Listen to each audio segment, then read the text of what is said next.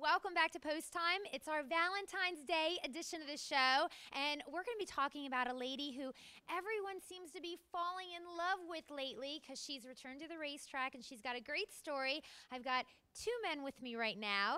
Lucky me. It's Valentine's Day. And they know this lady that we're talking about very well. We should probably explain she doesn't have two legs. She actually has four legs.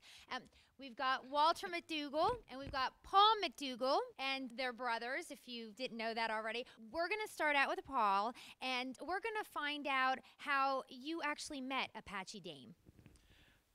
We met her on March the 5th. We talked to the gentleman that owned her in Canada, and then we went up to see her in Canada. We watched her work. She didn't do very good in the race, but we'd give the man our word that we was buying her, so we went on and bought her.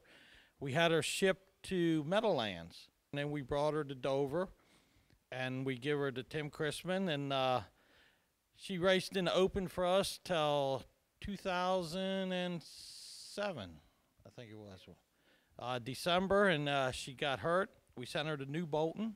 She was operated on her leg, and she got infection. They told us she'd never race again. Oh, wait, that's where we had to stop because we had Walter tell us some of the story. But I do want to mention, though, so, wow, you found her all the way up in Canada, which is really cool. Like, she was so stunning and so beautiful. They had to go to a different country to get a hold of this lady. Now we're bringing Walter in. He actually kind of ran away from me, like in the middle of me speaking with Paul. Good on camera. I'm telling you, you're going to be great. Everybody, let's cheer on Walter right now.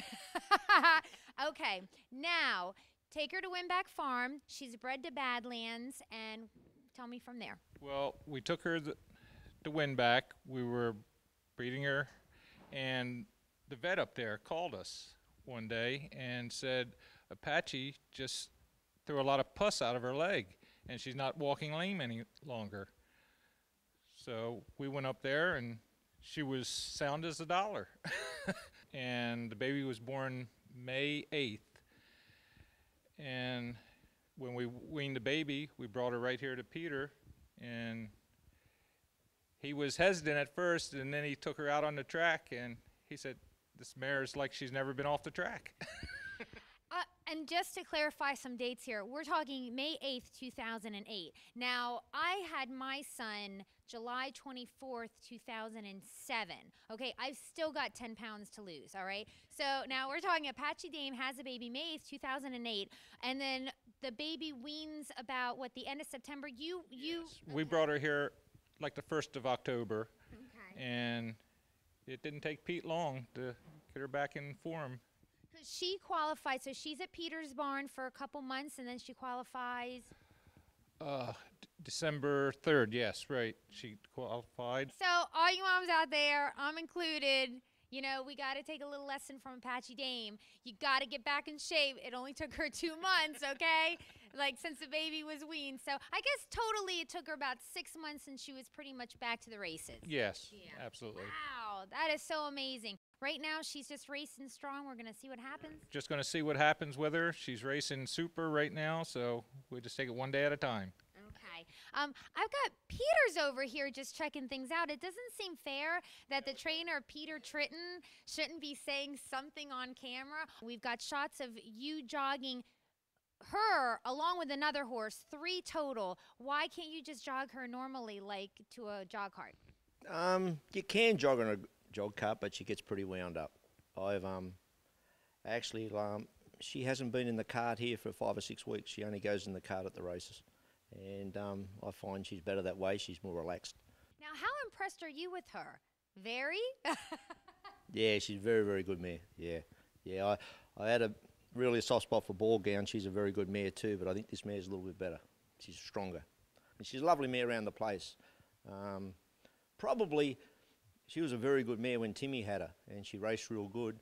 And I think having the 2 years off has probably benefited her. Like a lot of horses over here, and I'm guilty of it too, while they're racing and can earn money, you just keep racing them. And they don't get spells here, you know. At home, we spell them a fair bit, but over here they don't because it's all about winning and all that. And I agree with it as well. But probably them 2 years off is going to stick with her a fair bit because she's a fresh horse now, you know. Yeah. All right. Well, she's definitely stolen Peter's heart, that's for sure. And, well, happy Valentine's Day. Actually, again, we need to remind everybody, I know I'm a little early with the Valentine's Day show. Today's the 8th. Valentine's Day is on the 14th. But you know what? I heard that every day is Valentine's Day here in the Peter Tritton stable. He's speechless. Yeah, I can only say yes, that's right. All right. Well, thank you for being on the show. And thank you guys. Thank you so much for being on the show. Thank you. Thank you. Thank you.